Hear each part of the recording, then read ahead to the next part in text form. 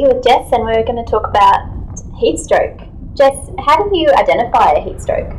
Heat stroke is a really serious condition. It means that the body's temperature is increased to a point where the internal organs are actually at risk. Some of the signs of heat stroke are you stop sweating, if the body temperature actually gets above 40 degrees, if somebody's got a rapid, strong pulse, and there's a deterioration in their conscious state. And if this starts to happen, we ask people to call 000 immediately.